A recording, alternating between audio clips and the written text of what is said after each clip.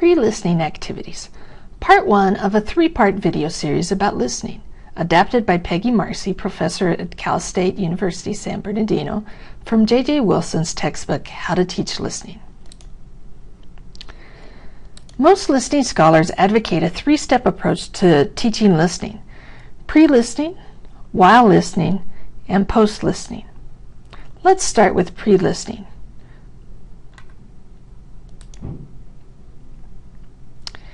In mud eels are, in clay none are.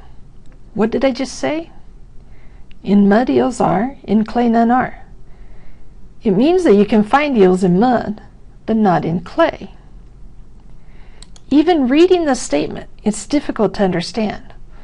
Cole, Jackomick, and Cooper in 1980 used this statement for their research, and it was impossible for the listeners to understand what was being said. They could usually get the word in repeated twice because it's not connected to another word in the sentence.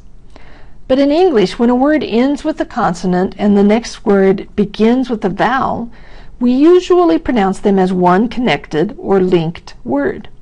This is often called linking in pronunciation textbooks.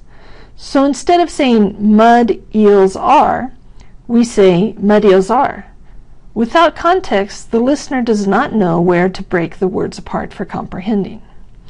Therefore, research has shown the importance of providing context and other information before asking the learners to actually listen. What kinds of information is helpful to the listener in pre-listening? According to Wilson, in How to Teach Listening, we should know what the speaker sounds like. Perhaps you've had the experience of watching a movie and expecting U.S. style of English, but instead you got British English. Eventually, your ears could adjust, but if the listening exercise is short and there is anything unusual about the talking, then it is strongly suggested that you play just a little piece of the listening to the students before asking them to actually listen in order to help their hearing adjust beforehand. Unfortunately, since much textbook listening is devoid of anything unusual, this may not be a necessary step. Another issue is how long the students should listen. It's easier to concentrate for short periods than it is for longer ones, but if they know it's a longer story or lecture, then they can prepare their mind properly. Also, it is helpful for them to know who is supposed to be the audience and what the audience is expected to do with the information.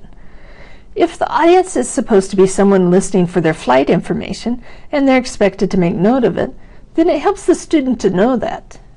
If the student expects to hear a train station announcement instead of an airport announcement, they could get confused. If the picture in the textbook makes it clear that it's an airport announcement, then the instructor will not need to say anything. If, however, there is ambiguity about the possible audience, then the teacher should directly tell the class what to expect. Another piece of helpful information is the relationship between the listener and the speaker. I believe this is becoming more important as we move into an era where the younger generation has no clear understanding of changing the formality of their language based upon who they're talking to. Therefore, it can be helpful for the teacher to point out if the speaker is in a more powerful position than the listener, or if they are both buddies, or something in between. However, this might also be something you ask them to discover for themselves while listening. Also, the listeners should have an idea about what the topic is. If the listeners in the research study had known they would be hearing a sentence about the habitat of eels, they may have been able to comprehend from the beginning. There are lots of ways to activate a learner's prior knowledge about a topic, such as brainstorming, asking them to personalize the topic, doing pre-reading, or doing research. Of course, if there's specialized vocabulary or idioms or slang in the listening, then those should be pre-taught. They usually need to be checked again in post-listening, even if you pre-teach them. Lastly, make sure every student understands what they're supposed to do while they're listening. They should know this before they listen, not afterwards. They should always have a reason for listening.